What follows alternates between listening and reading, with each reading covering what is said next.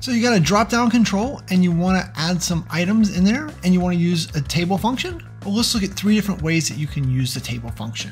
The first way, if we go up here to the items property, is to do the square brackets. So if you do a square bracket, and then inside there, you can type in your choices. So you do yes, no, maybe. So the idea here is that when you do square brackets, this is the shorthand for the table function. This creates a single column table where the column name is value, and then you just manually type in the thing. So yes, no, maybe. So this would work anytime that you just want a simple list. If you need a table that has multiple columns, then you can't use the shorthand. What you need to do is you need to use the table function itself. So you do table, and so inside of here, you're going to do something very JSON-like and create your own records. So you do that with curly brackets, and inside the curly brackets, you're going to need to do a column name. So like name, and then a colon, not the equal sign. And in this case, if I want to do the text buddy, I would put it in double quotes. If you want to do a number like age, you just do age colon and then 12, and something like that will get that created. And if I close this now, that would create a table with the 2 columns, but with 1 record. If I want to have multiple records, we would then just copy this pattern, copy, put a comma here, and then paste it in.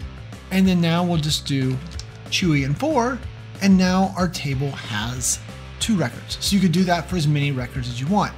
Now keep in mind when you do this, your dropdown is going to show based on the value property over here on the right.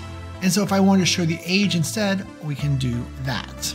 The third way you might use the table function, let's say that you were using a list, whether it's a SharePoint list, Dataverse table, SQL, it doesn't matter, but we're using the departments list today to show all the different departments. So we go here, we choose the value, and then we set it to title. And now our dropdown is full of all the different departments. But what if you wanted to add an all to that list? What you can do is you can use the table function, so table, and then you can craft a record that would match it. So in this case, because we're using title, we do curly bracket, title, colon, and then all. And then we'd close our curly bracket, we'll do a comma, and we'll go to the end here and close our parentheses. So we'll write this function. So now you can see in our dropdown, we have merged all, the record, with the other table. And because they both have a title column and we're displaying the title column, we see all. So anytime you want to combine 2 tables, you can use a table function as well. Now, if you're thinking, how do I sort this stuff? How do I filter on it?